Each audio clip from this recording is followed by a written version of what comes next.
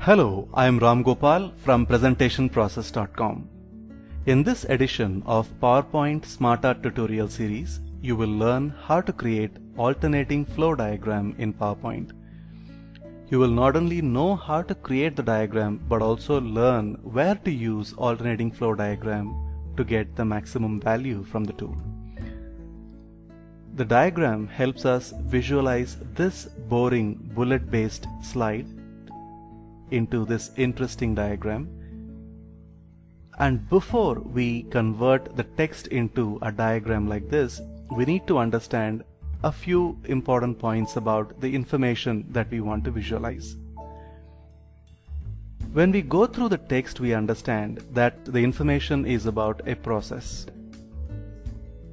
More precisely, it is the process about how claims are processed. The file first goes to claim sorting team, where certain functions are done.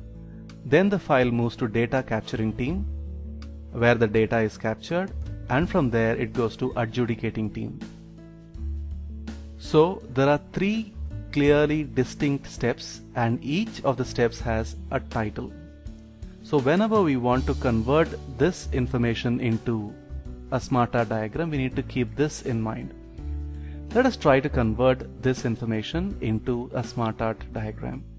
To do that, first we need to select all the text. Then right click and go to Convert to Smartart. Usually the options that are provided here may not be the most appropriate ones, so I'm going to select More Smartart Graphics. Here the first thing we learned is the information is about a process, so we will go to a process option. There are many options here that will help us convert the text into a diagram, but not all of them are suitable. For example, if you take this option, it only shows the title and it doesn't give you the option to write text under the title. This one shows an increasing process. When we see the diagram that is more appropriate to our information, maybe this suits us good and this one is better.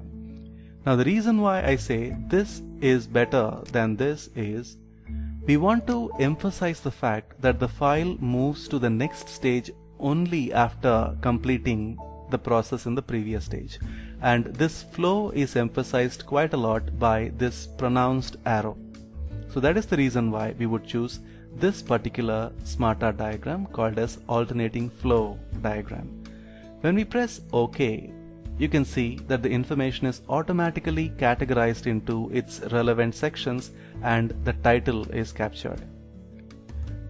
Now it is only about making this diagram a bit more beautiful. So let us make some cosmetic changes to this. If you don't like this blue color, you can always go to change colors and convert it to the color that you want. So I'm going to use colored fill accent 2. Once I have the color changed, I can apply a Smartart style. So I can go with this one, which is the default one, or I can go to this, etc. The one that seems to look quite interesting is this one called as Intense Effect. So I'm going to stick with it and I click outside, and that is as much. So in a very simple way, we are able to convert a slide that looks boring like this into something which is very interesting like this. What is more, the conversion didn't take much time or effort. When you make presentations which have visualization like this, it makes your message more memorable. However, Smartart doesn't provide you a lot of choices when it comes to visualizing your ideas. That is the reason why we would like to show you some options wherein you can visualize the same information a lot more elegantly. Let us show you some templates taken from our PowerPoint CEO Packs Volume 1 and 2. This one shows different steps in the process, and each of the steps is distinguished by different colors, and you can change the style the way you want. If you want a subtle 3D variation to the same diagram which talks about the title and the text inside them you have this option.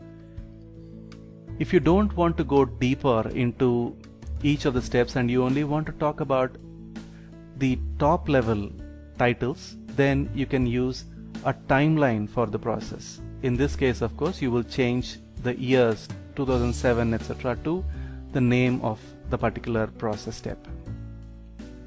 So when you have more options to visualize your ideas, you end up having more memorable slides for your business presentations. If you are a busy business presenter who doesn't have the time to create such graphics for yourself, you can always browse through our PowerPoint CEO Packs Volume 1 and 2. The two CEO Packs have more than 1,600 fully editable charts and graphics for business presenters. Hope you liked the tutorial.